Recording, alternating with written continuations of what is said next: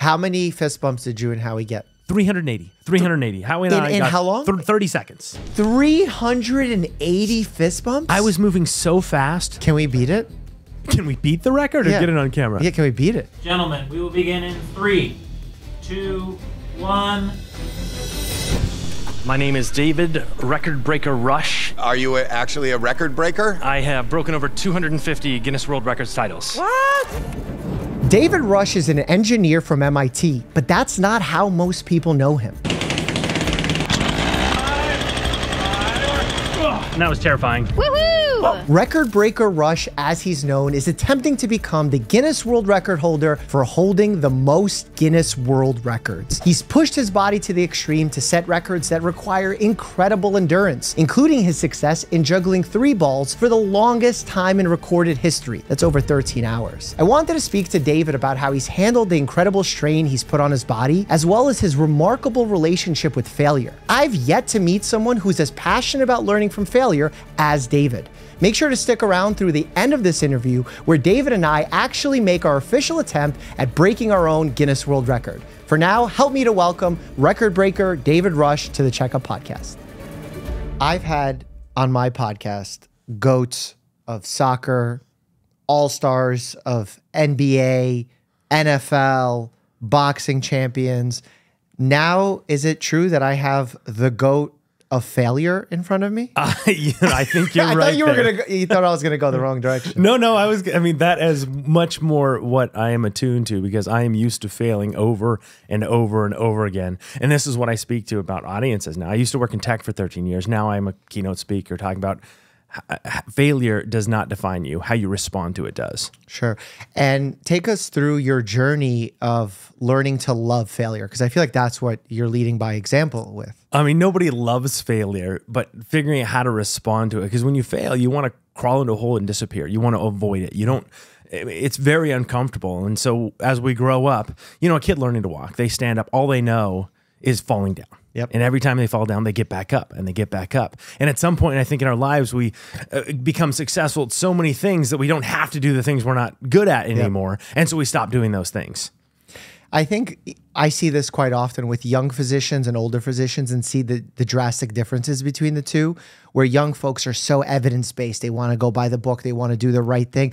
And then they become so rigid that they go by the book, where they stop thinking about the individual sitting in front of them and the experience that they could bring to that person. On the other hand, you have the older physicians that are pure experience. I don't care what the book says. I've been doing this for 40 years, so I'm not changing. But in your world, you actually welcome that change, and it shapes you to set some amazing, not just barriers for yourself, but world records at this point, right? Mm-hmm. How many world records do you have in the moment? So I've broken about 300 Guinness World Records titles. Wow. And I currently hold about 160. So there's 140 where someone has surpassed you. How often does that happen? I'm curious. So I've been breaking records for about 8 years, and it happens on a regular basis. I've lost about half the records I've broken so far. And who tracks this? Like, I know obviously Guinness World Records tracks it, but like, are there individuals who are like, oh, that's a record I want to attempt, that's a record? Are you all in the same community? Yeah, well, I mean, in a community, we don't all know each other. We know of each other, and I've had conversations with several of them. But there's this community of what are called super record breakers. They go out there and they try to break as many records as they possibly can. And do you guys like sit in a group chat, on a WhatsApp group chat, and say like, oh, you suck, I can do that I can break that real easy? No, I've just had a few, like maybe an email conversation or an Instagram message back and forth, and there's a couple of them I've met in person, but for the most part we just know of each other. Got it. Okay, so it's a supportive, nurturing environment. I mean, it's we're respectful to each other, but it's definitely competitive. Okay, that's exciting. And how does one enter the space? You've been doing it for 8 years to start saying, I'm going to be the world record breaking champion. So it didn't start that way for me. I mean, I've been promoting STEM education for the last 15 years, at science, technology, engineering, and math, talk about how I wasn't smart enough to get into the gifted program in the Idaho public education system. And yet through hard work, I eventually went off to MIT and got my electrical engineering degree. And I was invited to talk to students about what was your journey like? And educators like, did the educators in Idaho prepare you for the academic rigor of MIT? And I said, yeah. And I came and gave a talk. but I'm like, I'm not just going to give a talk. I like to entertain people. I'm a juggler, so I'll juggle while I do it. And so I did that, and the response was great. So I did another talk and another talk. And so this is while working in a technology startup in Boise. And after, you know, it kind of snowballed from there. And after 13 years, we were had the largest technology exit in Idaho's history. Wow. And so this what last was the year, company? Cradlepoint. So a networking company, wireless routers. I was a product manager, which is, you know, kind of I didn't even know it existed. But after I got my MBA, I'm like, this is what I want to do, because it's the intersection of technology, sales, converting, you know, sales requirements. What does the industry want into technical requirements? And then telling the engineers, like, this is what we need to build. Can you help me figure out how to build it? And so I'm the in-between the technical sales, you know, interacting with marketing and finance. And So you're the the entire router. company. You're the router. Yeah, the hub of all that putting together. Exactly. And then so in 2022, I left my job in tech to become a full-time keynote speaker. How do you make that transition? I mean, you got to have the base to start from. I've had 15 years of public speaking experience, and then I had the financial stability of like, I can quit my job in tech now and do what I want. Wow. What do I want to spend my time doing? And so I have 3 young kids at home as well. So a 5 and a 7-year-old boy and a 1-year-old girl. And so 3 days a week, I'm full-time at home with my 1-year-old girl while my wife's off being a mechanical engineer at HP. Wow, okay. So we've got, and it starts with having a supportive wife, supportive family. Jennifer is amazing, and she's participated in many records and also been the support staff for hundreds of them at this point. So I couldn't do it without her. Obviously, family is important to you. The idea of increasing engagement in the STEM community. What did you feel was going on that there wasn't as much engagement in the STEM community? What did you want to change? So there's a couple things there. One is the awareness of a lot of the jobs in today's economy are driven by STEM careers. Understanding programming. How does the world work? You got AI, self-driving cars, rockets going to the moon, or, you know, trying to go to the moon, in which case I was sitting next to the folks that were sending trying to send something to the moon, and there was a fuel leak in it. And so a few days later, I'm like, it didn't make it. But there's the economy part driving need for STEM careers. But here's the bigger piece that goes into it. You know, a student will struggle with math or fail a scientist and say, I could never become an engineer, because they don't believe they can. And so what I'm trying to promote is having a growth mindset and pursuing their goals with grit. Because as Angela Duckworth says, the #1 predictor of success isn't past success. It isn't academic achievement. It isn't SAT scores. It isn't even socioeconomic status. It's grit. It's not giving up when you fail. That is the #1 predictor of success across, you know, trying to become a Green Beret, a spelling bee contestant, or a serial world record breaker. And that mindset, how do you incorporate it into your presentations when you do speak? Yeah, so grit is not giving up when things get hard. Okay. And so it's a story-based approach of, you know, when I tried to break my first world record, it was going to be the fastest half-mile run while juggling. And so I spent the next 2 years training for this. This is before I'd ever broken a record, because I was speaking to folks and I'm like, how do I create this tangible example that if you set your mind to a goal that you've set with guts, pursue it with grit and a growth mindset, you can accomplish virtually anything. And I'm like, I've always wanted to break a Guinness World Records title. I never believed I could, but you know, if I'm talking about this, I need to make it happen. Yeah. So I spent the next 2 years training. I ran over 2,000 miles while juggling. Wow, 2,000? Yeah, over a couple of years. I mean, it was short runs, long runs. I was wind sprints, time trials. I was running to my legs burned and my lungs were on fire, and I kept running more because I believed I was going to break this world record. And I vastly overestimated the accolades a single world record would bring. So that self-delusion propelled me.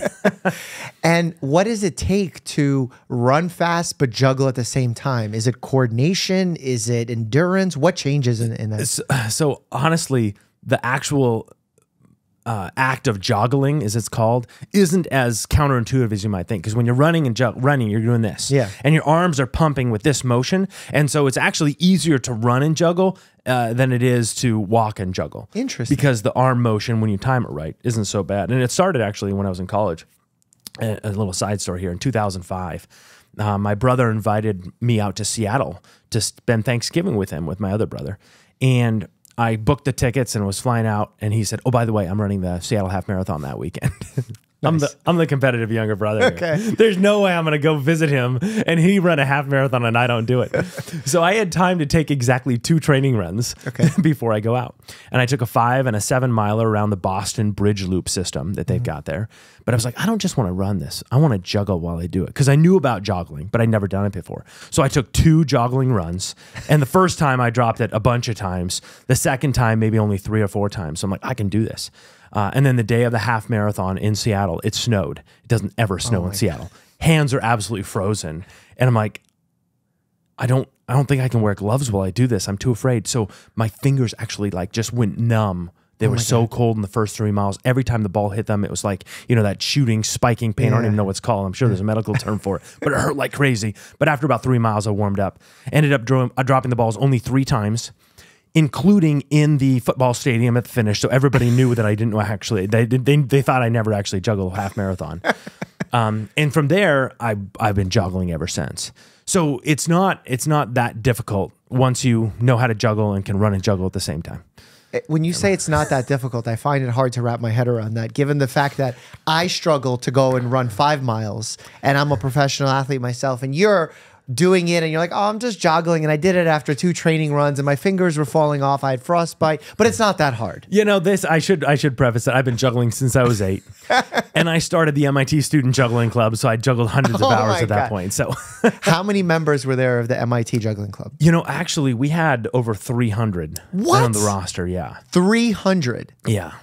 Is there a club for anything, or is this like a known, like is there a juggling community? Oh, there's absolutely juggling community. In fact, there's the MIT Juggling Club, which kind of has merged with the student one at this point, has been it's the longest continuously operating drop-in juggling club in the world. It's been around since the 1970s with Arthur Lubel created it. So every Sunday in Lobby 10 under the Great Dome at MIT, you can go there from I think 3 to 5 p.m. and there's going to be jugglers there, and there have been for the last almost 50 years. That's incredible. What started the movement? Like, how did people get into juggling? Like, I guess historically speaking. I mean, juggling's been around for thousands of years. I mean, I think there are depictions of blindfolded juggling from, you know, Chinese books or Chinese writing from 2500 BC of like 7-sword blindfolded juggling depicted in these pictures. Now, I don't think they actually juggled 7 swords blindfolded because, I mean, I've got the world record for longest duration juggling blindfold and 3 balls is pretty difficult. And I'm one of the, you know, 7 swords blindfolded isn't physically possible, I don't believe. All right, so I got to ask this. When I go to a party, everyone's like, oh, Dr. Mike, can you tell me what's this rash? Dr. Mike, can you tell me why my back hurts? Dr. Mike, I heard this thing. It's a miracle weight loss pill. And they ask me those questions. How often are people accosting you to start juggling? Not start juggling so much, because juggling is maybe a little passe in those scenarios, but to ask about the world records, like what's the latest? What are you working on now? So they're not asking to see it? You know... That's incredible to me. Yeah. So the parties I go to are with my close friends. Okay, they've seen it already. Okay, they don't want to see it anymore. They're like, all right, I got it. 13 hours of you juggling. I've seen it. I got it. Did you record that 13-hour juggling session? Because that is the world record of juggling, right? Yeah, so the 2 ways you can validate a Guinness World Records title. One, you could have the adjudicator on site, which I've done several times with, you know, TV shows and big public events. The other route, you can actually do it completely free. You can create a free account on GuinnessWorldRecords.com, apply for a record for free, they'll send you the rules, and then you make an attempt. And to have that be validated, you have to have independent witnesses, timekeepers, video evidence, photograph evidence, sometimes specialty evidence submitted off to Guinness, they'll approve it. So in this case, I had to record the whole thing continuously from 4 different cameras, because if one dies, I want to make sure it's recorded.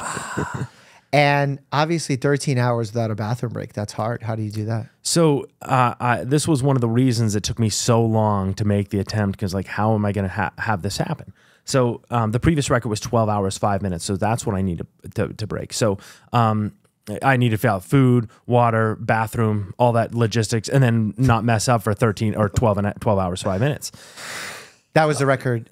Previous record is 12 hours, 5 minutes. So the first time I make the attempt, I'm 3.5 hours into the attempt, and I'd set it 3 weeks before my wife's due date, because I'm like, that's as close as I want to get. I don't want to risk this being interrupted. And 3.5 hours into the attempt, wife texts from the hospital. No. To the neighbor who was there, not coming home until we have a baby. And it took me, I'm a little embarrassed to say, probably I think 9 minutes to come to the realization I cannot wait another 9.5 hours before I go to the hospital. Okay. So that was attempt number 1. That was attempt number 1. attempt number 2. Was there a baby in hand? There is a baby in hand. Yeah, it was several months later. You have to let the baby newborn. So my wife was then support staff for the next attempts, and she was super, super supportive, helped me out, knew my needs, and couldn't have done it without her. So attempt number 2, I'm there juggling. I'm 10 hours, 53 minutes in the attempt. 2 balls collide, drop to the floor, attempt over. And what happened? Why did they collide? No!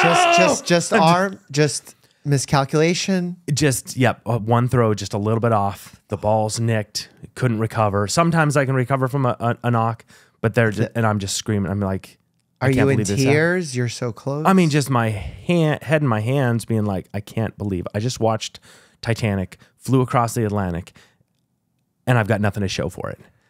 I mean, just absolute devastation. That's painful. And then what were you doing to solve all those logistical issues? Because 10 hours is a long time. I mean, it's a really long time. So what I decided is I would wear a adult diaper. Okay. I tried to restrict my fluid intake. And then for number 2 there, I took anti-diarrheal pill. No way. I don't know if that's a good idea, but I don't recommend. Were you having diarrhea at the moment? No, not. It was just so I didn't have to go to the bathroom to make sure I wouldn't have to go to the bathroom that day. Okay. Yeah. And then do you have a cup of coffee? So I try to avoid caffeine. Okay. Because that makes you want to go pee. And avoid caffeine. And I usually have caffeine in the morning, so avoid caffeine.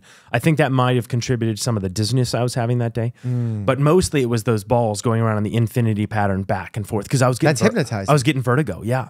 And so I actually, alternate between looking at the balls, looking through the balls at the floor, and then looking at all the cameras to make sure the red lights are flashing. And then I had a clock running, look at the clock to see where I am because if I stare at the balls the entire time, I'll just get so dizzy I fall over. Wow, I didn't even think about that. And then what about hydration during or food during? Is someone feeding your Snickers bar off to the side? So the first time I did it, I had food and water off to the side, like bananas and PB&J sandwiches and water with the straw and some electrolyte solution with the straw. But it was too distracting to move the stuff in front of my mouth, blocking the arms. I just didn't want to deal with that pressure. So the next attempts, I wore a Camelback. So in the Camelback, got the hose in my mouth the entire time with the straw. And then what I chose was high protein chocolate milk and protein powder. Okay. And so I over 13 hours, probably drank about 3,000 calories worth of that during the attempt to provide hydration and calories. Wow. That's really hard. I could also see if you were restricting fluid before, that can contribute to some dizziness and fatigue and coordination. Yeah. Did you struggle with that while you were doing it? I did a little bit. So attempt number 2, I am 10 hours and 23 minutes in the attempt. Oh my God. And then there was a ball on the floor. Wait, so the second attempt?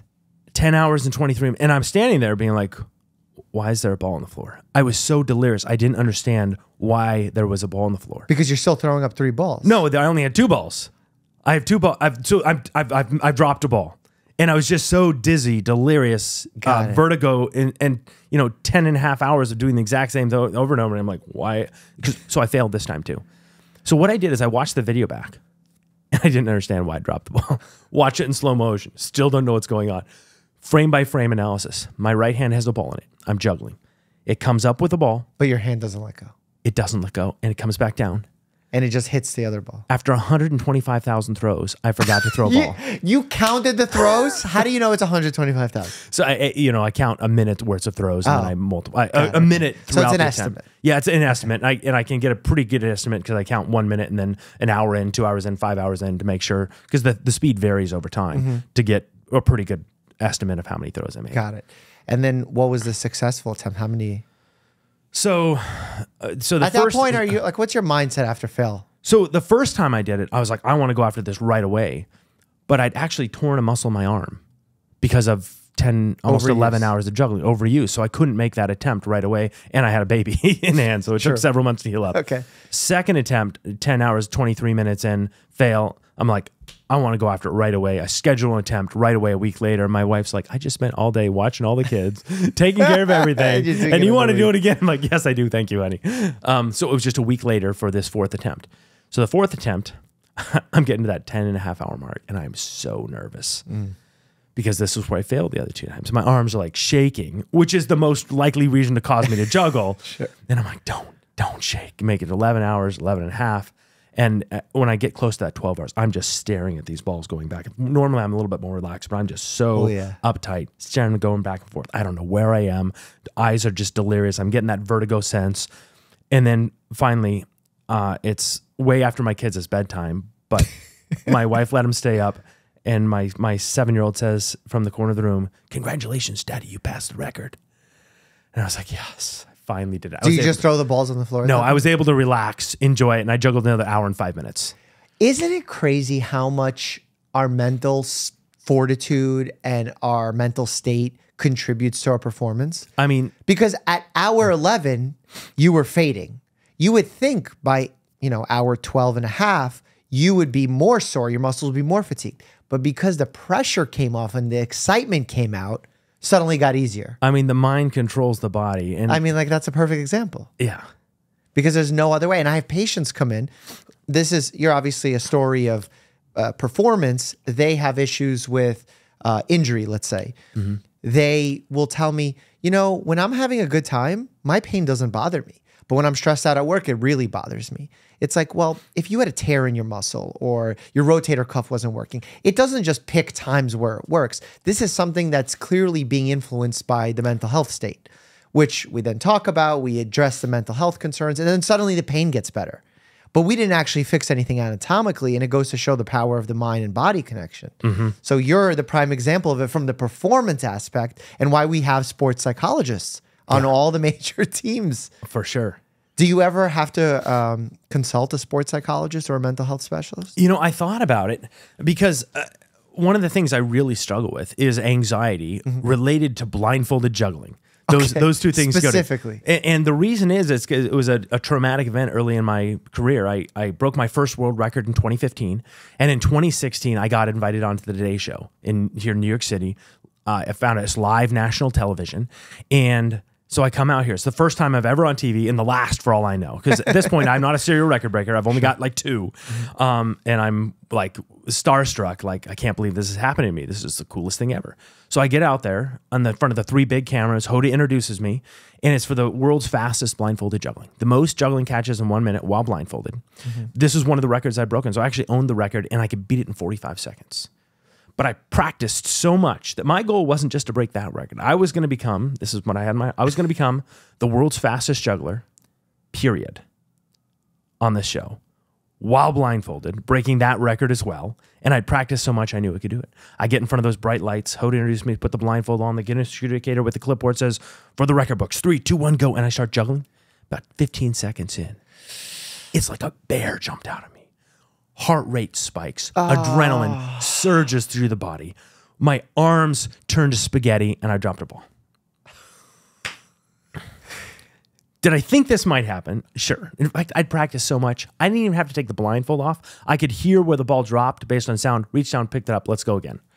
So I'm like, okay, just a hiccup, start again. 20 seconds in, that bear jumps out at me again. I drop the ball again. Devastating. This time I have to take out the blindfold, pick up the ball. I'm jumping around. Just nerves. I say on to try to calm myself. Just nerves. Let's do it again. And the hosts are like, "Is he allowed to do it again?" They're asking the adjudicator. I didn't know if I was allowed to do it again. They didn't know if I was allowed to do it. What I did know at this point, it is live TV. If they don't let me do it again, they're going to look like jerks. So they let me do it again. Got it. So I get the blindfold on. I'm starting juggling. And this time, I know I'm so nervous. I gave up on the world's fastest juggling period. I'm just going to break the world record they know I'm there to break. Because all I have to, I could do it in 45 seconds. All I have to do is finish the minute. 5, 10, 15, 20, 25 seconds in. I can still I can feel myself getting nervous. My arms are getting shaky. I'm just hold it together. Just keep juggling. You'll be fine. 35 seconds, 40 seconds in, drop the ball again.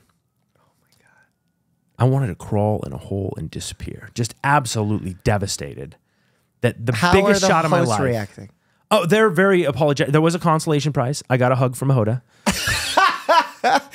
But that's gotta feel terrible. Like, yeah, and I can hear the production crew talking. Be like, "Oh yeah, you can't break all the records. Sometimes you gotta show that it's difficult." And they're just talking about me as I'm not there. I'm like, "Yep, I'm the guy that failed this week." And so ever since then, anytime I put a blindfold on him, juggling for a record, I get super nervous. Other records, not so much. I've been America's Got Talent a couple times. Those records, much less pressure because they weren't like performance-based ones where I have to move super fast. And if I can't see them and I get nervous, I fail. Yeah. Wow. So it's like in that specific setting, you feel it come on. You know, we've seen professional stunt folks who have done the most incredible feats. And then sometimes something triggers inside of them. I remember there was, I think it was the highest jump. Have you heard about that? Where it was like the highest free fall jump off a parachute with a parachute.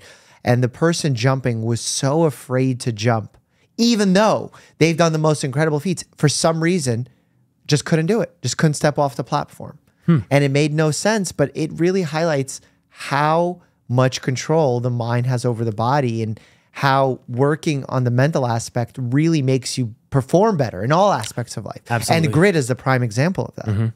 So I'm curious how you now face, if you were to go and do the blindfolded challenge now, what's your strategy now? So, I mean, talking about having grit predict success on a growth mindset is absolutely critical to it.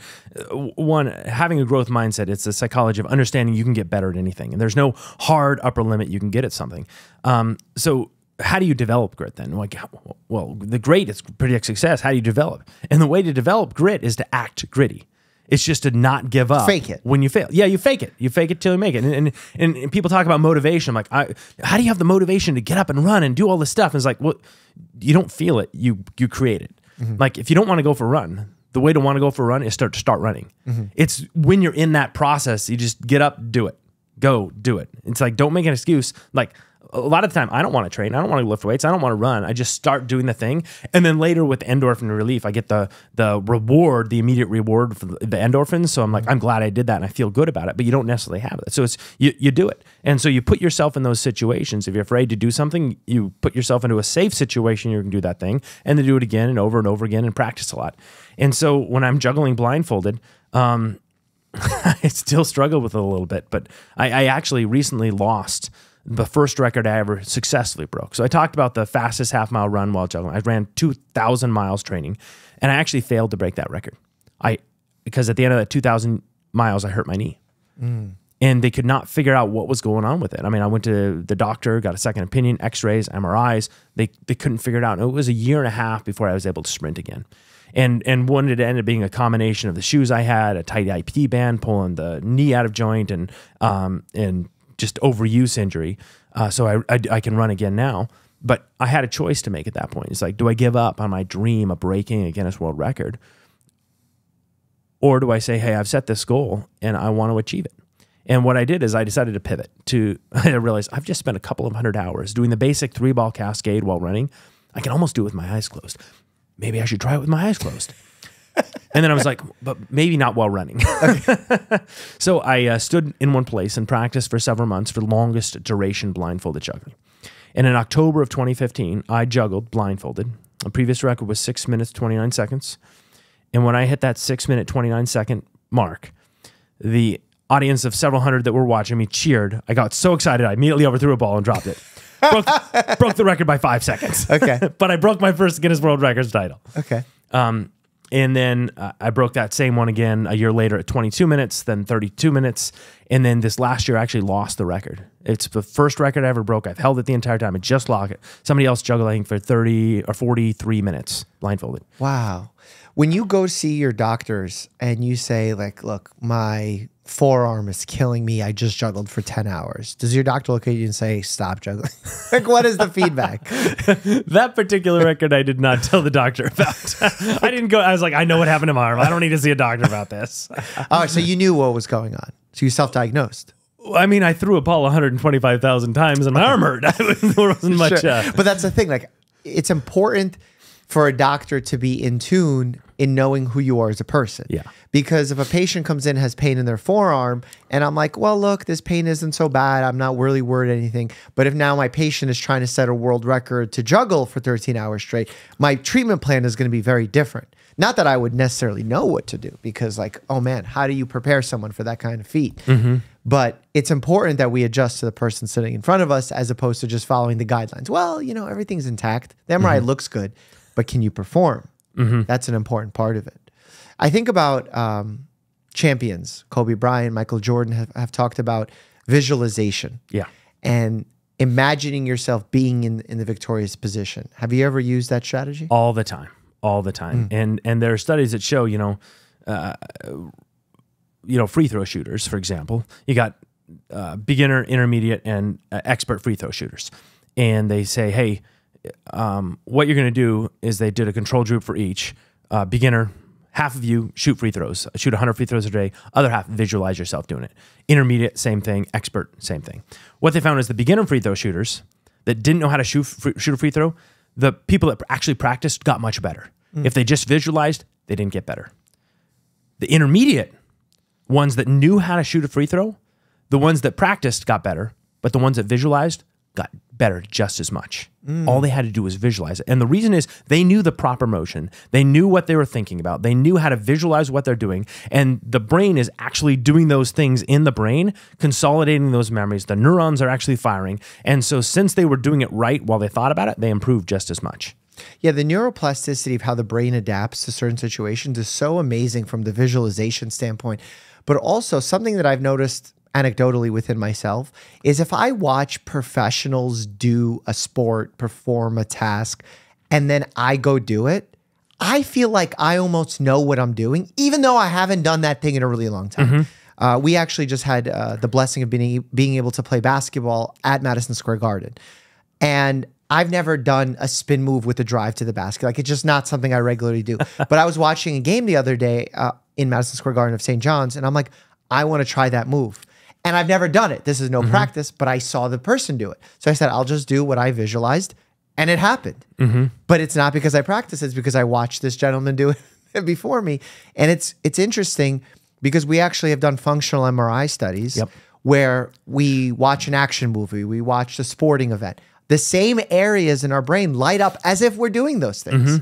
It's pretty incredible. Yeah, and when you're doing something, we talk about muscle memory. That's the colloquial term for it. But the way I actually think about it is the neuron memory. It's, the myelin sheath being strengthened along that neural pathway from when it fires. And when it first starts, the first time you do something, it's like a leaky hose. That the signal doesn't go off from your brain out to the arms to make the action happen. And then that's where a lot of people give up. They're like, oh, I'm not good at this. I can't do it. I'm not good at making a layup or remembering people's names or, being good at social conversation. I don't make new friends. But these are all things that can be learned by practicing them. And when you do it for the first time, of course you're not good at it. Of course, not all that signal's making from your brain out to where that signal needs to go. But as you perform the action over time, practice it, and then sleep on it, where those memories are consolidated and your brain reperforms those actions while you're asleep, that myelin sheath around that neural pathway becomes stronger so that more of that signal goes the next time and the next time. And so when I'm practicing for a record, I'll often start and be like, hey, I'm terrible at this. I'm awful. Can't do it at all. But with a growth mindset and grit and understanding how the brain works, I can practice those things, and I know I'm eventually going to get better. And I might hit a plateau somewhere along the way. And this happens to folks when they're like, well, I tried it, I was okay at it, but then I hit a plateau and I gave up. But if I keep pushing through, I always make it through that plateau. Really? Always make it through that plateau. Yeah. What is your strategy lifestyle factor-wise? What do you take into account when you are in training mode, besides obviously repetition? Yeah, well, repetition and then sleeping on it, and because that's important, and knowing that it takes time a lot of the time. So right now, in any given patience, patience, practice, and longevity. Because at any given time, I'm probably practicing in some way or another for 30 to 40 different records per week. Wow. And a lot of it's general fitness, running, balancing, lifting weights, that sort of thing. But then I'll practice for the specific action of, okay, I need to blow up so many balloons with my nose. I'm going to work on my lung strength to push out the air through my nose. And I'm going to do the finger strength, and I can pull it apart and tie the balloon and that sort of thing. Or I'm doing the little finger squeezy things for, snapping cucumbers or bananas or pencils or records, or, there's a lot of overlap between the training. And then sleeping on it and then coming back and practicing the next thing the next week. Knowing that it takes time, and then because I set a goal in 2021 of breaking 52 Guinness World Records in 52 weeks. You don't do that by picking a new record every week. It's like, here's the list of records I've got, and I need to practice for 20 to 40 per week over the year to make sure it happens. How do you deal with the frustration in moments where the mind will creep up and be negative? It's bound to happen. Like for me, training boxing, I'm like, I'm not seeing the improvement. I'm frustrated. What's your strategy to talk back to yourself? Having some positivity is really important. And the other thing is I've, especially when I'm trying to break a record in front of, sometimes I've got witnesses and timers there, but maybe not a large live audience. And so I can try a 30-second or a minute record 4 or 5 times in a row. And I used to just get so frustrated, get mad, and I'd be like, dang it, and like, timer, you did something wrong, or I'm lashing out, or just being negative. And my wife's like, here, all these people are here helping you out today, and you're not treating them very well. I used to do the same thing while filming videos. Yeah, and I was like, Jennifer, you're absolutely right. I need to have a better attitude, treat these people with respect.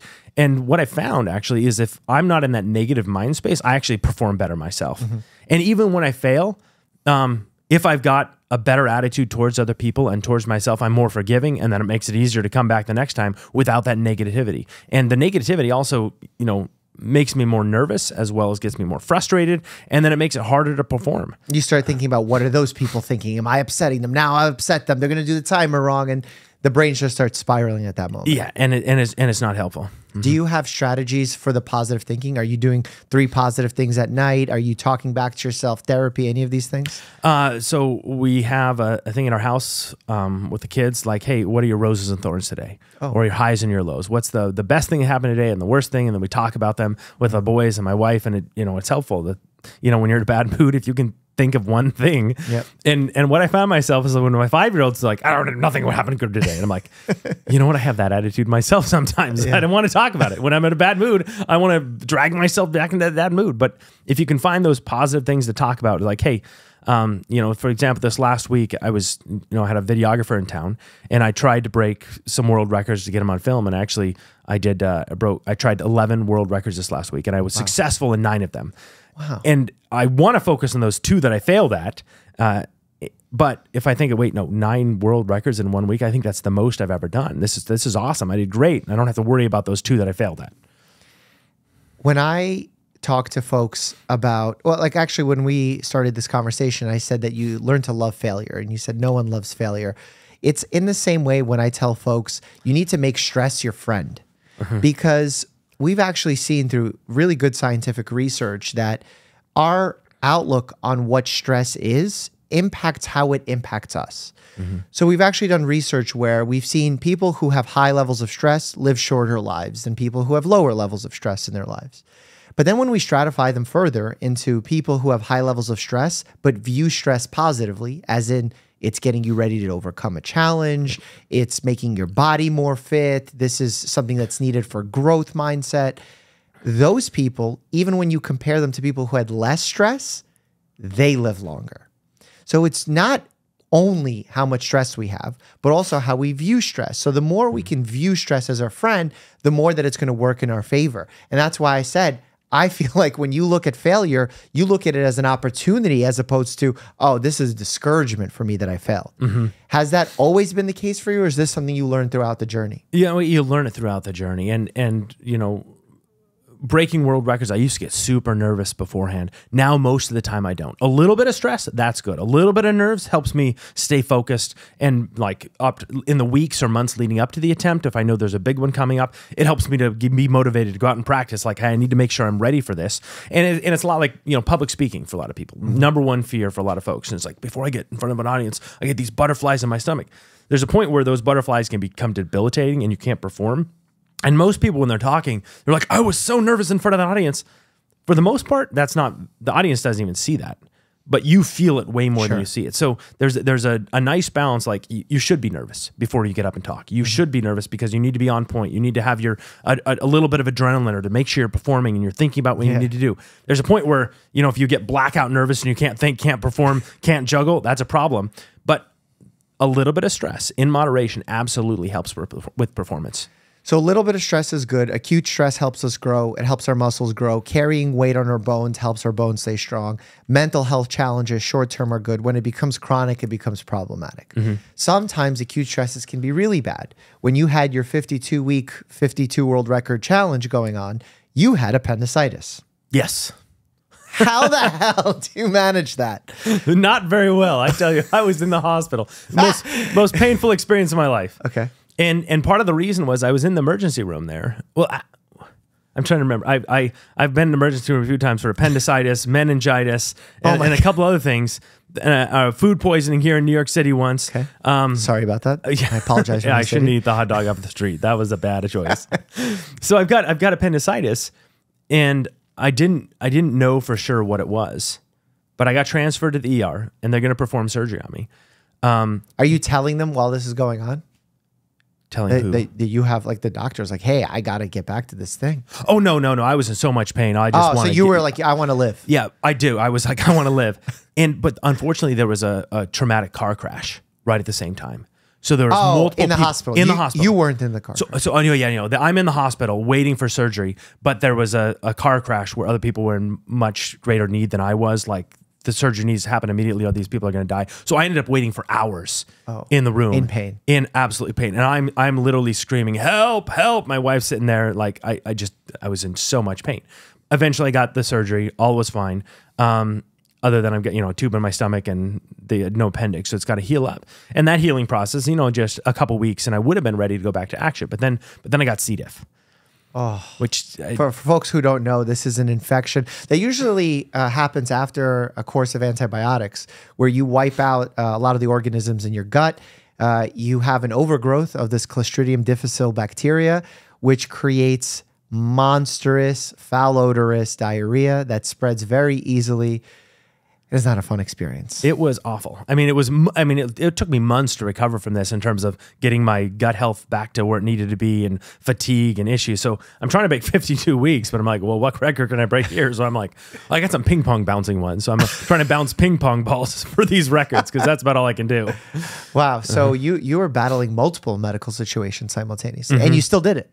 Yeah, I still made the 52 records in 52 weeks. The final one of the year was the furthest distance walked with a running chainsaw balanced on my chin. With a running chainsaw balanced on your chin. That sounds dangerous. I balance a lot of stuff on my chin. This one is one of the most dangerous. Specific, like you're looking at records to be broken. Why are you like chin? I feel like I have a solid chin. Why are you thinking chin? Because most of the records that I've broken already exist in the Guinness World Record database, and so they don't have one for the forehead and those for the chainsaw running on the chin. So it's like, hey, I see this one. I'm gonna apply for it because it's an existing record. Okay.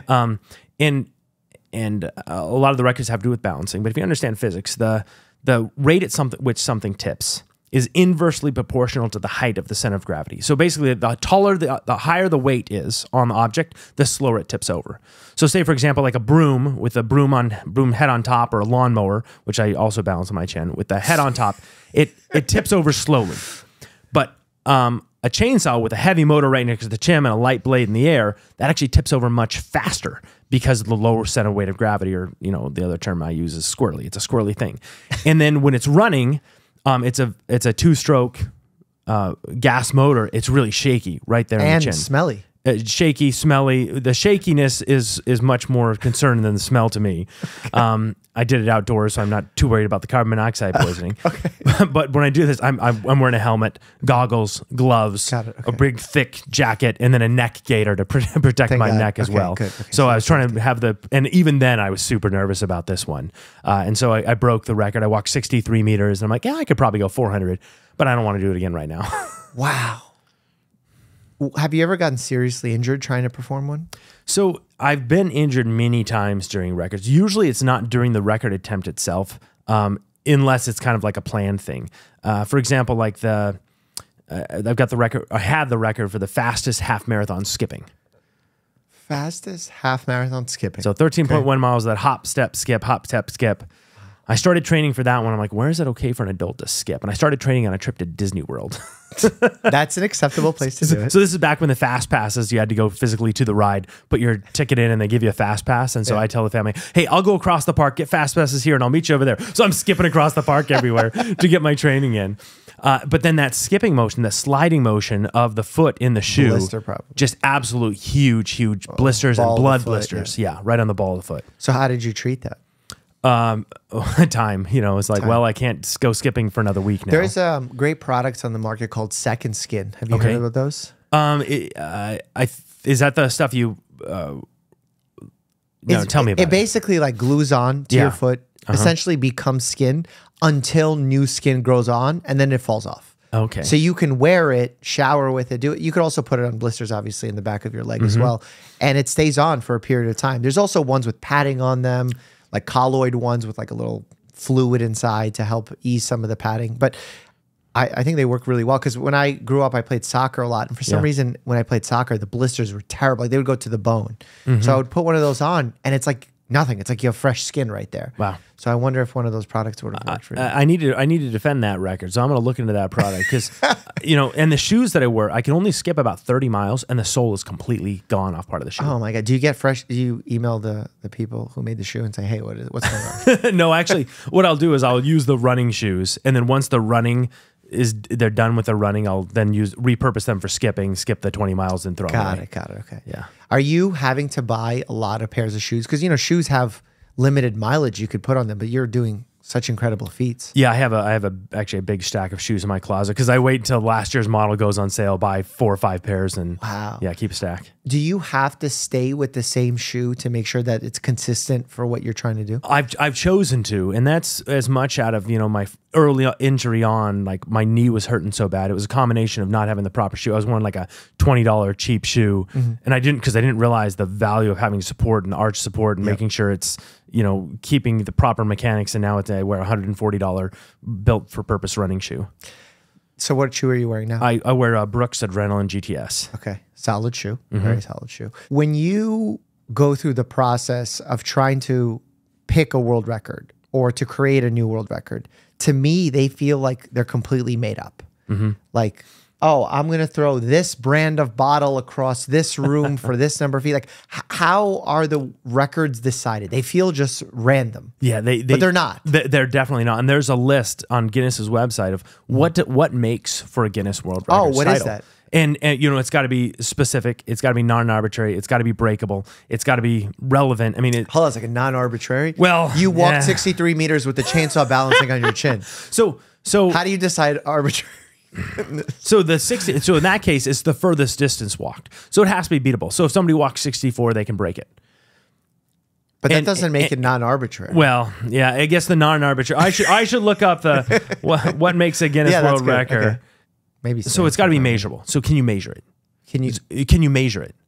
Or measure it. Some people say measure. I say measure. Wow. Okay. Yeah, people who've made fun of me for that. I don't know if it's just an Idaho accent thing or if I'm just saying it wrong. That's what I was like. Is that an Idaho thing? Sam's confused. For as much as I measure things, I measure them a lot. Well, as long as you measure them. Yeah. And then is it breakable? Can somebody break the record? Okay, so measurable, breakable. Yeah. And then it's got to be standardizable. Is it possible to set parameters to allow everybody to be able to make an attempt anywhere in the world? And is it verifiable? Can you verify that this happened?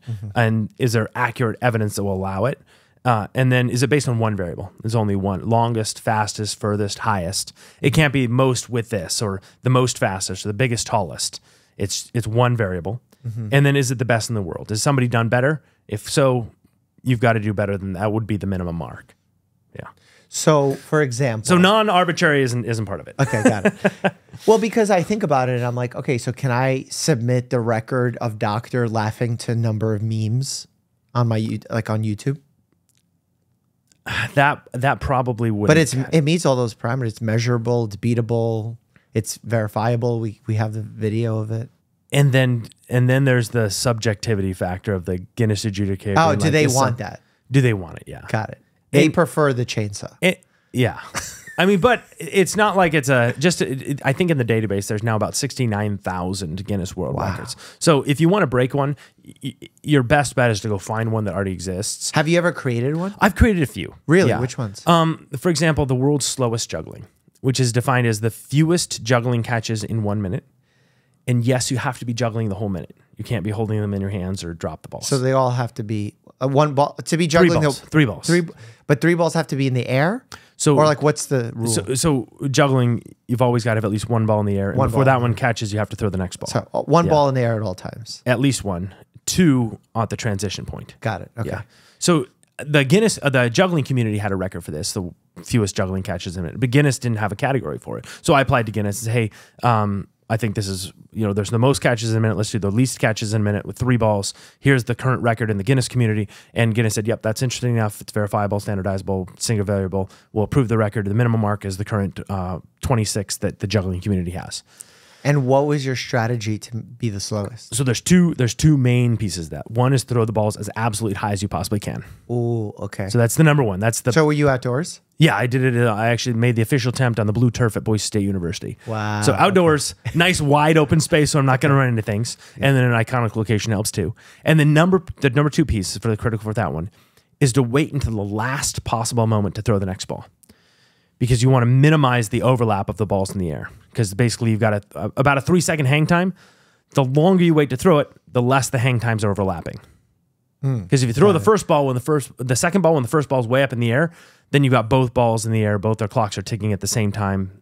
Got it. Basically. And what was that record? So I had 22 catches in 1 minute.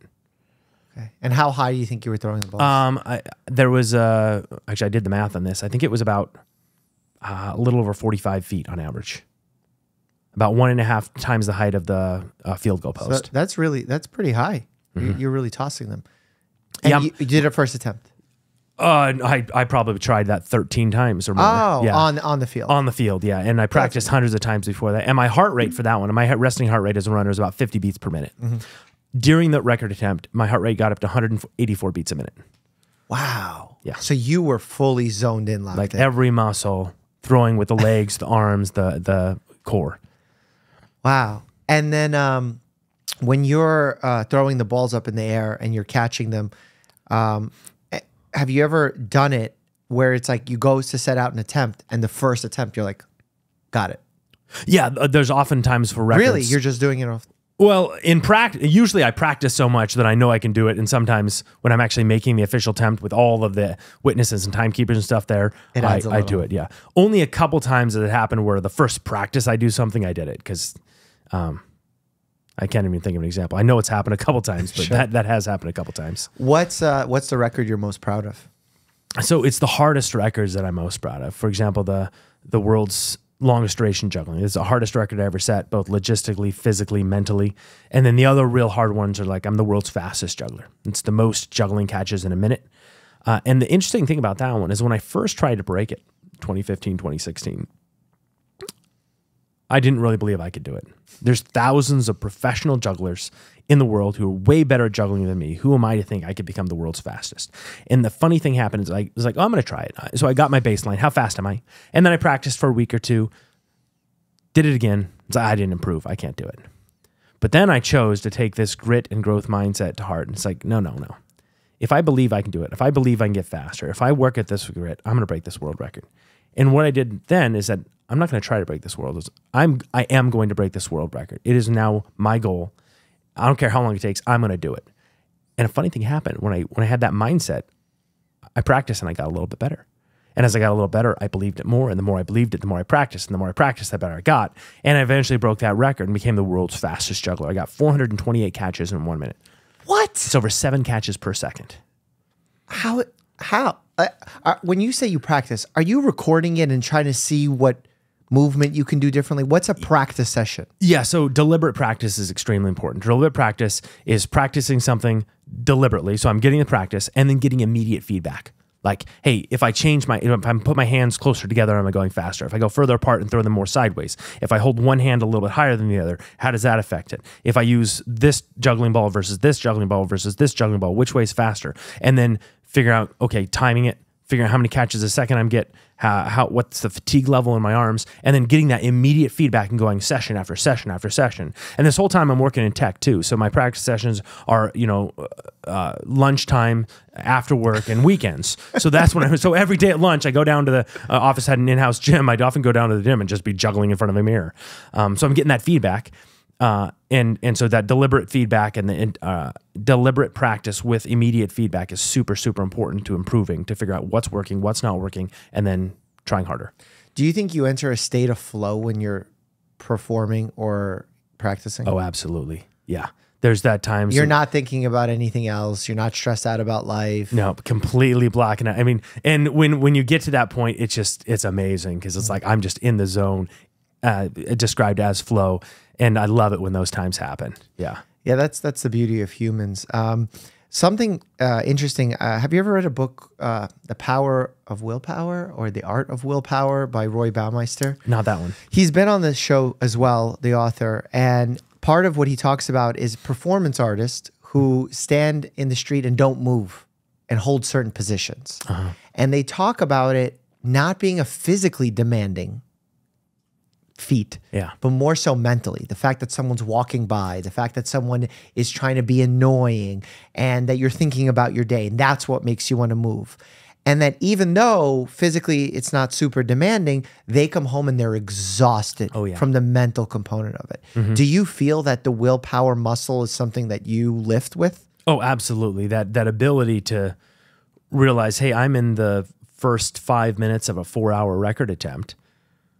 Man, I have 3 hours and 50. If I start thinking about that 3 hours and 55 minutes ago, it's defeating. It's like, I can't, you can't think about it. So what do you think about in that moment? Something else. I'll count the number of catches I've got, or I'm thinking about, hey, what's it going to feel like when I accomplish this? Visualize the prize, the end goal. And when I think about, hey, this is what it's going to feel like when I accomplish it, that makes it much, much, much easier to continue. So silly distractions are not silly distractions. This is a valid coping mechanism. Yeah, yeah. Because when I'm training for my boxing matches, I'm doing some of these wind sprints and I'm really just gassed. I'm thinking about the kid who bullied me in 3rd grade, just like ridiculous stuff that I've never thought about, because I was like, I just need to will it to keep going. And then you do it and you're like, wow, I'm totally capable of this. But if you just listen to what your body is saying in the moment, it's like, give up. Yeah. What question I have for you, and you may not have thought about it given the amount of failures and then successes you've had. We live in an era where we're trying to put a good emphasis on mental health, reduce mental health stigma. And the term of listen to your body, don't overwork yourself, don't get to the point where it's destructive. How do you balance getting to that point where you're listening to your body and you're not overdoing it and you're not pushing it, but at the same time setting new feats and telling your body, hey, I'm distracting. I set a goal. I don't care. Yeah. So that's very important. And I do think about that on a regular basis, because, you know, sometimes the mental state, you know, I've had, you know, depression at times in my life where I just don't feel like doing anything. I mean, and lasting for months. It's not just a sad day, but I've, you know, it's tough to get through that. And it's just a matter of get up, do it, get help, you know, make sure you've got a support group, family, friends to come around you. And for the last several years, I've been in a great state and my mental capacity's been there. But when I think about that more on a physical aspect. Like, I'm working my body really hard because I want to be able to accomplish this thing. I need to be able to sprint a 100-meter dash while juggling blindfolded faster than anybody else ever has before. And to do that, I have to be out there doing wind sprints on a regular basis.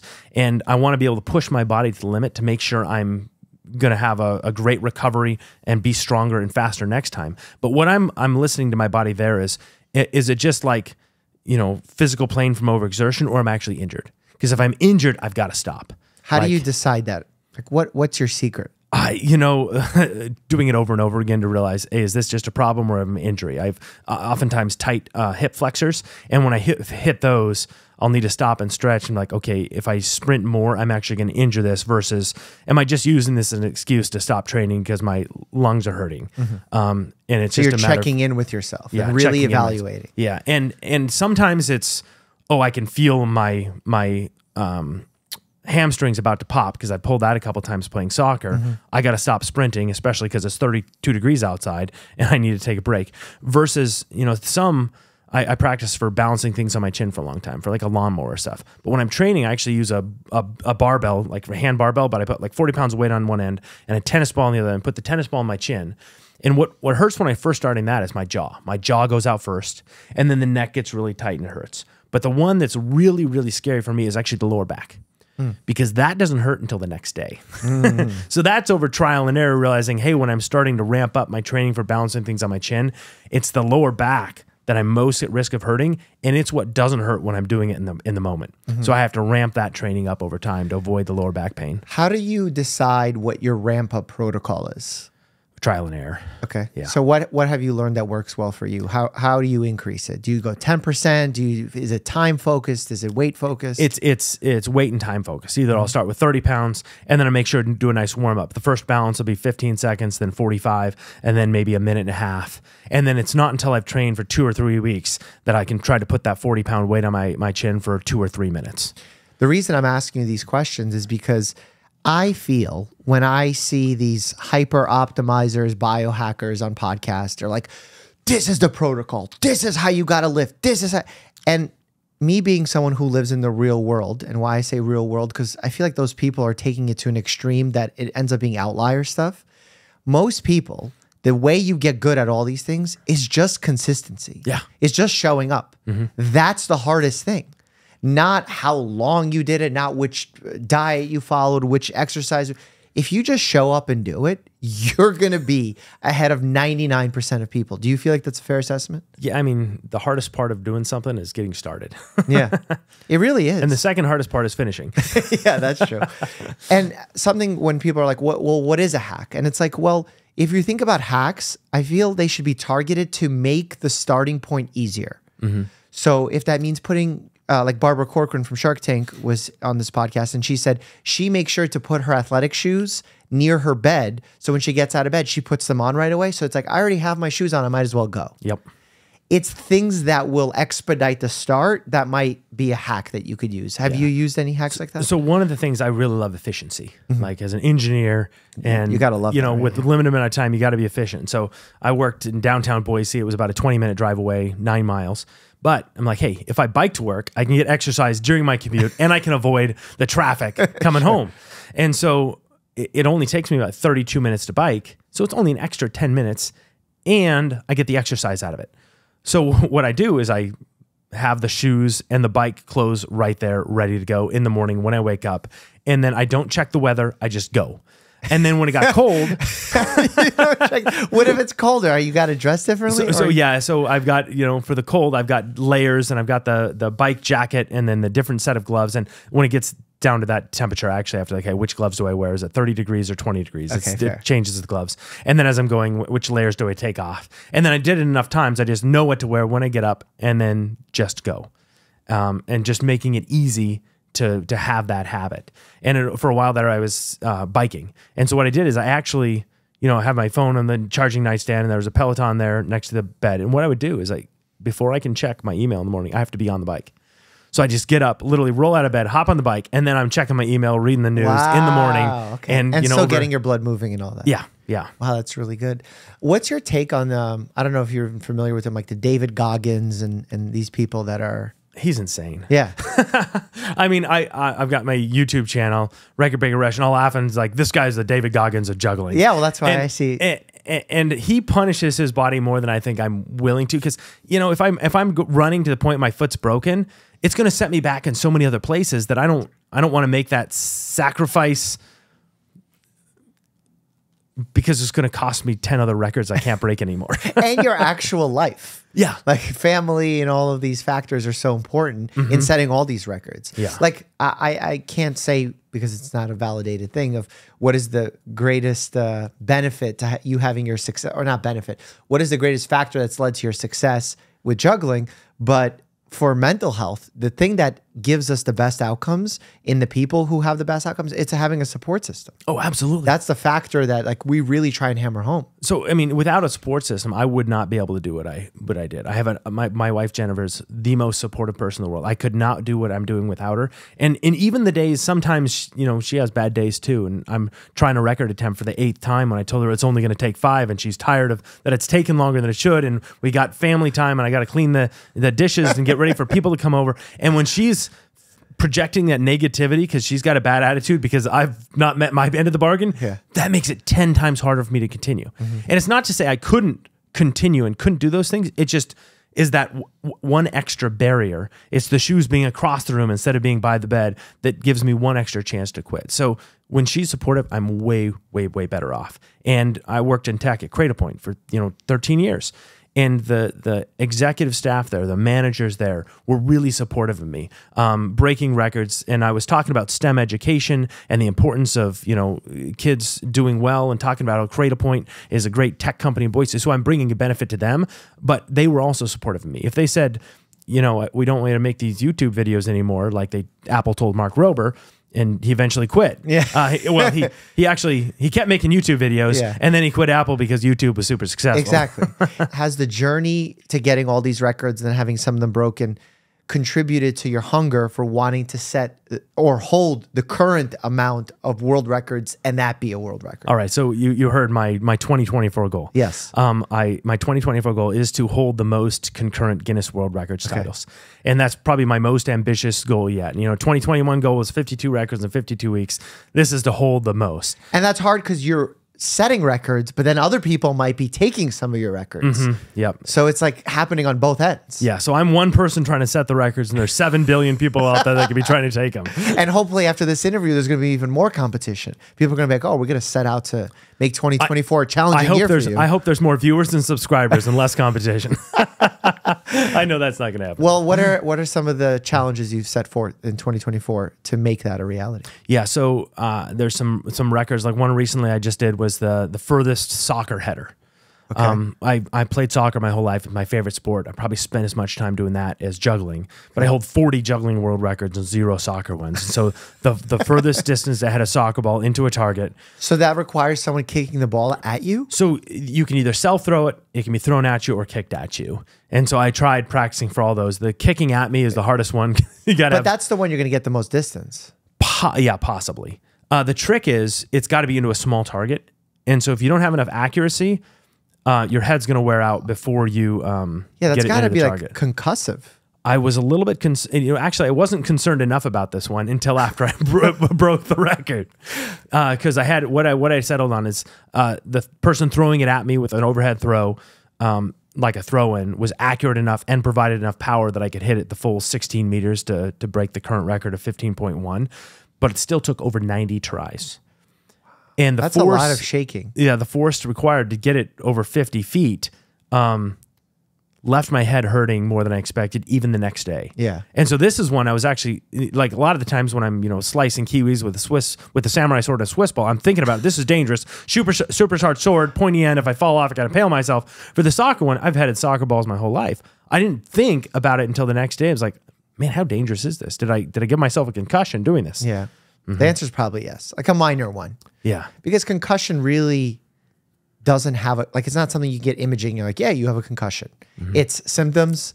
It's what happened, mechanism of injury. And in your situation, yeah, your brain got rattled around and you had symptoms. Concussion. It's a concussion without loss of consciousness. Yeah, yeah. And I felt that the first time I did sparring, where I had full headgear on and all of this, and it was very mild. And it was just like my entry into the boxing sparring world. And I got some light jabs thrown my way. And I'm like, the next day, what the hell? My head hurts so much. The brain doesn't like to get rattled. Yeah. Fortunately, most of the pain was on my forehead, like the skin and the bone here. Okay. So it was more superficial. But so it wasn't like a full it wasn't a full headache. It was just like, this is bruised right here. Okay. So maybe a little bone bruise. Yeah. Because bones themselves don't really feel pain. Yeah. It's the periosteum that covers the bone that really causes the pain. And that's why a lot of times when you break a bone, it's more nausea than pain. Have you ever done any records that make it that you're consuming a lot of food or liquid in a given moment where it's like really tough? So 2 of the records I've broken is the fastest time to drink a liter of lemon juice through a straw. So it's my saliva just started going. Mine too. Every time I talk about it, I think about it. Have you practiced this already? I've held the record before. What? So I did it. It's the straw. I drank the lemon juice in 16.62 seconds, and then I lost the record. At 16 seconds. And actually, I've just made an attempt at it again. And I did it this time in just under 14 seconds. This time, though... Do you throw up after? This time I did. Okay. I think I got maybe a quarter of it out. But then I've got a stomach ache for a little while. And I'm like, is this a health risk for me? Is having that much acidic stuff in my stomach an issue? Some people say it is. Some people say it's not. I'll put it this way. Is it outside the norm of what the human body experiences? Yes. It's not something that the body's ready for. Is it a terrible risk where you're like destroying your body? Probably not. Okay. Yeah. And it's a straw. Because gastric acid is so powerful as an acid that like lemon juice is up there, but you know, the gastric acid hangs out there all the time too. I'm surprised you don't get like a sore throat or Like a hoarse voice afterwards. Well, actually, this time when I was spraying out the lemon juice, I had all these bubbles at the top. And so I decided to slurp those bubbles out with a straw, and it went to the back of my throat, and I'm like coughing before I'm making the record attempt. It's all sort of like, I'm like, dang it, I'm trying to make a record attempt, and I can't hard to breathe. And then you do that with lemon juice or lime juice? So lemon juice is one record, and then lime juice is another. So I just bought the lime juice, but I haven't made that record attempt this year. Okay, and so that's coming. That's coming because I was like, what's man, that current record? It's right a little over 16 seconds. Okay, so you could beat that. And so I think it should be about the same as the lemon juice. The last time I did the lime juice afterwards hurt a lot worse than the lemon juice. Why? I don't know. I wonder if there's a pH difference between the two. There probably is. But I practice with water. Would you ever find yourself making entry into the competitive eating space? I hate the eating records. Why? Because they hurt the stomach. I don't just, that much food, that And much. juggling doesn't hurt the arms? I mean, not the same way. Really? The arms is like, hey, I feel like I've accomplished something. That physical strength stuff, it feels good to accomplish something with physical strength or speed. But just the stomach expanding that fast is a pain that I know isn't good for me. So mentally, I'm like, I don't like this pain. It's not making me stronger. It's not making me better. It's an organ visceral pain. Yeah. The eating records I do have, though, are like the most peas eaten in 1 minute with a toothpick.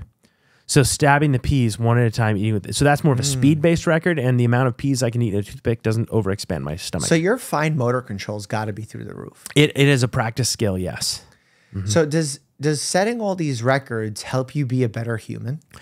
The one place I see it all the time is anytime I drop something, open the fridge and like the glass jar falls out, I catch everything. Wow. Yeah. Like it's just, Your I mean, I'm reflex surprised. has got to be. And even if it's below my catching, I'll catch it with my foot. What about that? Boxers do that training where they drop the tennis ball and they have to catch. You probably crush that. Oh yeah, those I practiced that, and like the reaction time stuff. I love those exercises. Wow. Yeah.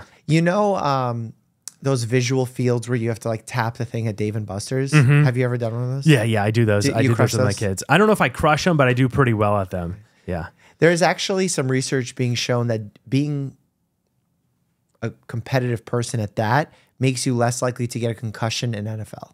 Okay. Because you're more likely to have spatial awareness that if a hit is coming, you can brace for it. Yeah. Biggest part of the danger is. I thought it's because you were practicing at David Buster's instead of playing in the NFL. That's probably true as well. But that does help a lot, because I feel when I'm in the boxing ring, the shots that hurt the most are not the most powerful ones, are the ones you don't see coming. Yeah. Where you don't brace for it and it comes from low, you didn't see it and you get hit. Oh, that just is brutal. Yeah. Very painful and really unhealthy to do, I should probably say, because it's not great that a doctor is recommending people to do that. So I don't recommend that. Yeah. I almost had a bad injury once that would have got me good. I was trying to run the fastest mile while juggling blindfolded. And so I've got a blindfold on. I found a big long street. And what I did is I had a car driving in front of me with the trunk open so I could run after it and the cameraman could be in it. They accidentally stopped and I kept running and almost ran into that. And I'm like, that would have been me running at 6-minute mile pace right into a door open. So you set that record? I did set that record, but I said, car, you go way the heck out. Okay, I don't need zoom. The cameraman could barely see me, but I had others running with me. Wow. To the sides, yeah. Oh my God. So you have the fastest mile blindfolded. Yeah. I can't close my... While juggling. You were juggling too? Yeah. I'm on the treadmill the other day and I close my eyes for 2 seconds and I can't stay on the treadmill without falling off, going side to side. But you're setting records doing that. How much harder is it blindfolded? I would say significantly, because I don't think anybody else is it a speed? It slows you down speed wise, or just makes it difficult coordination wise? It's mostly the coordination piece. And then the other big piece is you got to stay on the road. Sure. So I had people running next to me and then telling me, like, just visually create the road. It's 5 lanes. Tell me if I'm lane 1, 2, 3, 4, 5. Try to stay on lane 3. So if they tell me 4, I need to drift to the left. Tell me 2, I drift to the right. And I would practice on the treadmill. So I'd get a nice even cadence running and juggling on the treadmill and then try to close my eyes for 5-10 seconds to... Are you a good dancer? I have I really enjoy dancing. I do some swing dancing. I grew up square dancing. I actually do a little square dance calling because my dad did that when I was a kid, so I knew some of the calls. Yeah, I feel like that's got to help with the cadence stuff, like staying on the same pace. Because I'm terrible at that. And I'm a terrible dancer, and I feel like that contributes. Yeah, staying on a treadmill helps. For that one though, I was probably running a little over 6 minutes, 6:30 mile pace. If I run too fast, the arms get oxygen deprivation and get shaky at the end. But then I drop the ball probably 10 times during that mile. And so when that happens, you have to pick up the ball, go back to where you dropped it, put the blind back on, restart. And so one of the restarts took him like 4 or 5 tries to restart. Wow! So that ate up most of that. What extra time. balls do you use? That's a weird question. Juggling balls. Like, what is that? So I use G-Balls E8 Pros for most of my juggling records, except for Speed Ball, I use N8. And the way I found those actually is before I ever broke a world record, I was on a Disney cruise. And I met a professional juggler, Niels Dunker, who's now like the president of the International Juggling Association. But I met him on the cruise, never broken a world record. He had 3 of them. So I was like, hey, I'm trying to train for my first world record, but I developed a horrible allergy to my juggling balls. Because most juggling balls are filled with millet, which is a seed that I developed a horrible allergy to during college. And so it started like... Maybe it was a sign from above that you should... Maybe it was. I mean, it got me stopping juggling for like 10 years because it went from like I get a little sniffly after an hour session. What was the point of having the millet in there? So the millet is the filling for the ball. It just feels good. It makes it squishy, takes it round. It's got a good rebound. So it's a squishy ball. So it's I mean, it's a little bit. It's not super squishy, but it's got a little bit of give. What's the consistency? Is it like a hockey ball or a baseball, like tennis ball? Like it's a bean. I've got it. It's kind of like a bean bag, but a little bit stiff. Like hacky sack? A very round, full hacky sack. Yeah. Okay, got it. So it's got a little bit of give. And then in millets, I mean, you can have like stage balls that are hard plastic or bouncy ones, but the ones I like are like just got a little bit of squish to them, a little bit of give, made of leather. But I developed a horrible allergy to my juggling balls. And he said, hey, I've got these juggling balls. They're filled with a plastic bead. They're really nice leather or fake leather. And the reason he liked them is because they're plastic instead of millet, because the seeds have import restrictions when you travel globally. And I actually had my juggling balls confiscated when I went to New Zealand once. They took your balls? Yes. And I got there like midnight. I've been traveling all day across the country, and the import person is like, do these juggling balls by happen to be filled with seeds? And I was thinking there, well, if I tell her yes, I'm going to lose them. If I tell her no, she's going to cut them open. So I have to tell her, yes, they're filled with seeds because they are, and they took them. Them. Yeah, wow, that's messed up. Have you ever thought about launching your own balls? God, these questions. So actually, I as a keynote speaker, I've created a juggling workshop to talk about, hey, when you're developing a new skill, it's difficult. You struggle at it. And this happens in the corporate world when you're trying something new for the first time. And so learning how to juggle is an analogy to learning a new skill. It's hard when you start, but through practice and deliberate practice and creating your own memory, you can get better at anything. And so I've got some mid-range, decent record breaker rush juggling balls I give out at those events. Got it. Is there a world record for teaching someone who's never juggled to juggle? Can you teach me? I could teach you how to juggle. I don't think there's a record for it. How fast do you think you could teach me how to juggle? With somebody with decent coordination like yourself. I don't have good coordination.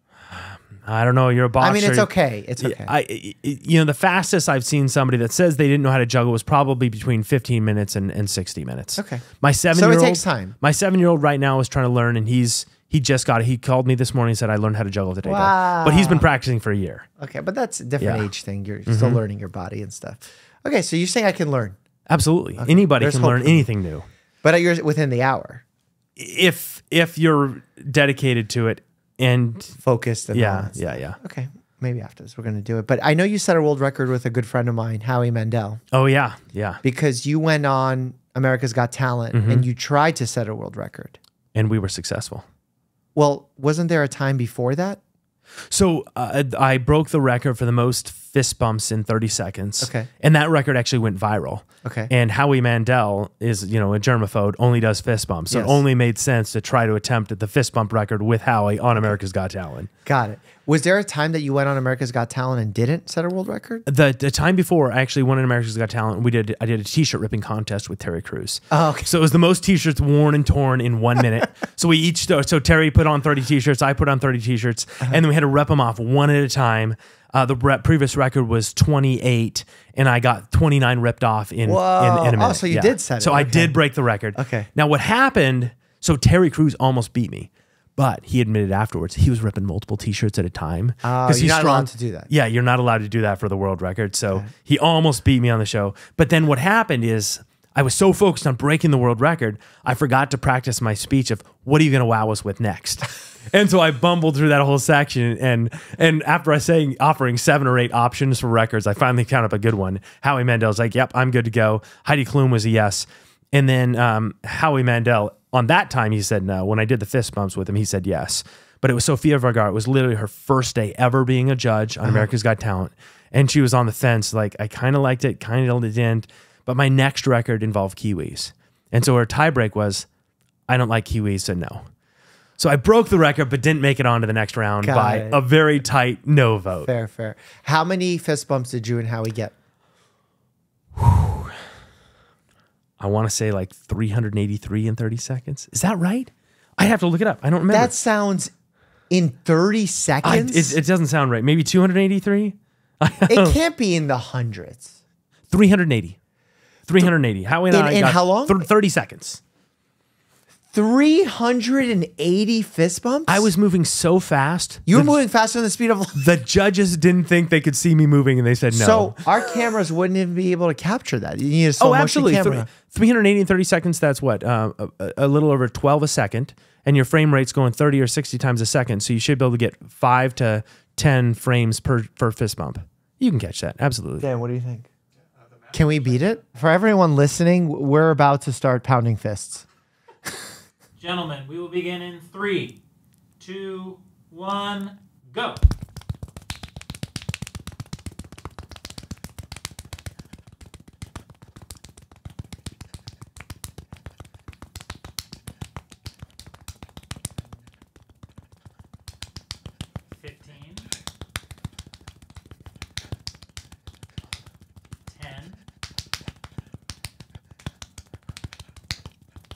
Five, 4, 3, 2, 1, time.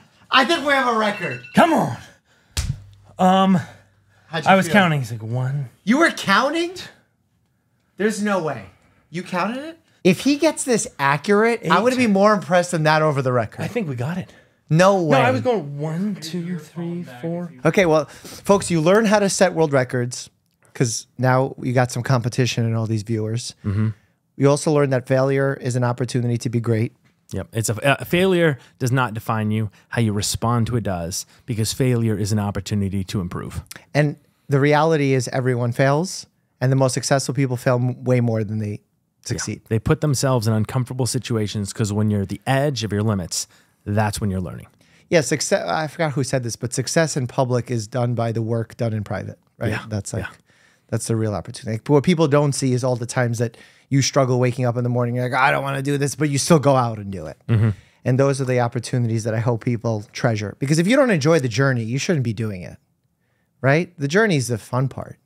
The journey gives, I mean, the things that I've worked hard at are the hardest at are the ones I'm most proud of, for sure. And it's, the result is nice, but the whole journey was fun, growth, like the failure, the overcoming the failure. That's the exciting stuff. The journey is what makes the, I don't know what I was going to say. The journey makes it worthwhile. Yeah, I think that's very true. All right, well, thank you so much. We're excited to see the 2024 journey continue and for you to hold all the concurrent records. You have to have all of them at once. Where do you want people to follow you? So Record Breaker Rush is my handle. I've got a YouTube channel, Instagram, TikTok, Record Breaker Rush to follow along my journey of holding the most concurrent Guinness World Records titles in 2024. Official update, David and I have been recognized as world record holders for the most alternate fist bumps in 30 seconds, team of 2. That means I am calling you out, Howie Mandel. Your move. Click here to see me react to Guinness World Records that confuse doctors like myself. And as always, stay happy and healthy.